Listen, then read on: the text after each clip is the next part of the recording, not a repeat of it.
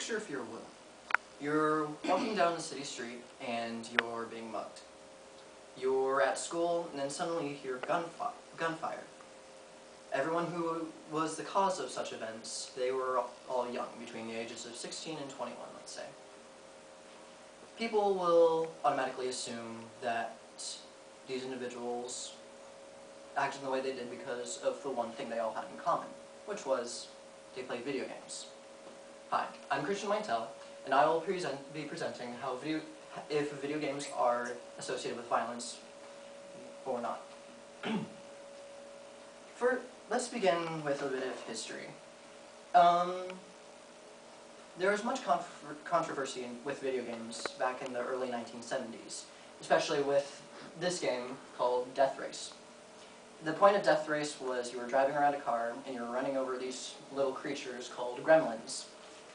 Now, there was much controversy with it because people thought that these little gremlins right here looked like people.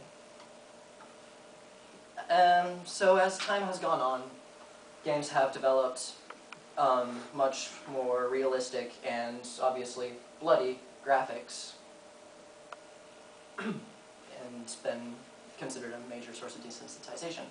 However, video games aren't considered the only source of desensitization. As we all know, we have modern music. Of course, we have the stereotype sources, rap and death metal. They're considered the top sources of desensitization, while some may have very little. But we've reached a new era, quote unquote, of sources of desensitizing music. And I'm talking more on the lines of pop with Miley Cyrus and Nicki Minaj. Miley Cyrus's song Finding Molly, which is looking for a drug, and Nicki Minaj's Dirty Dirty Ho. The lyrics of the songs are a huge source of desensitization, and we gotta keep in mind the dances as well. Twerking, I do not think, is an appropriate dance that young people should be watching, young kids. And we also have movies and television. Movies, we have the gory movies, such as Olympus Has Fallen, and then we have the violent TV series. Here, I took the liberty of finding an image online of a scene of a person bleeding out in Murder, She Wrote. Nothing.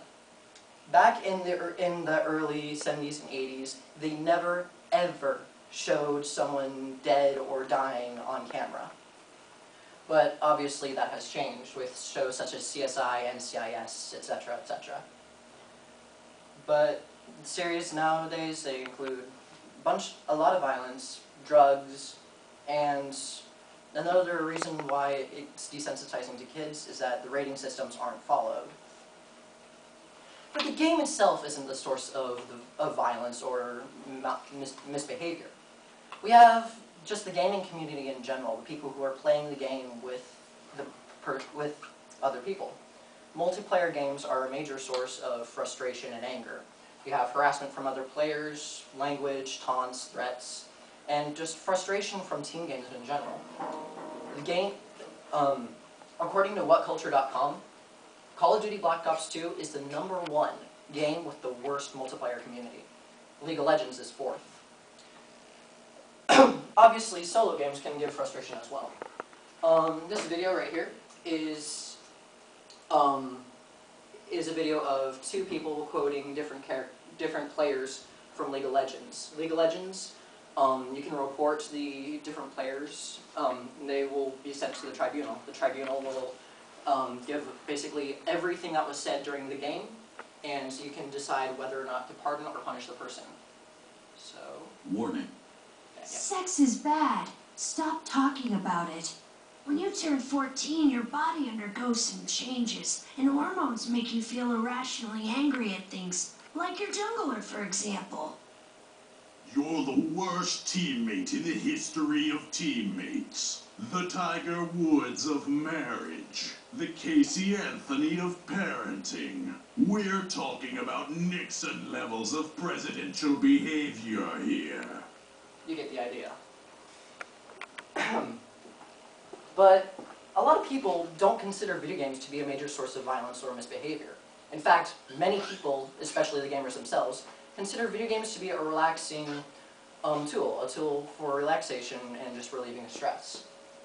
Video games provide an escape from reality, and according to Procon.org, between 1995 and 2008, the sales of video games more than quadrupled, while the arrest rate for juvenile murders fell by 71.9%, and the arrest rate for all juvenile violent crimes declined 49.3% in the same period.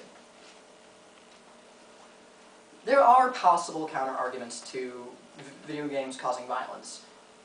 School shootings, there have been the cases of school shootings, but there have also been the information that the people behind the school shootings have had mental instability, such as Aaron Alexis. He had mental issues and a distorted sense of reality.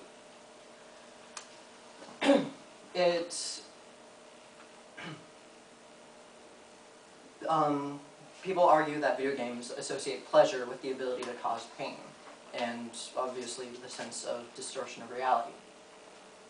In conclusion, while video games can cause frustration and anger, it has not been directly proven to cause violence. It's still up in the air, and there's much debate, and there's a lot of evidence contradicting both sides. And thank you.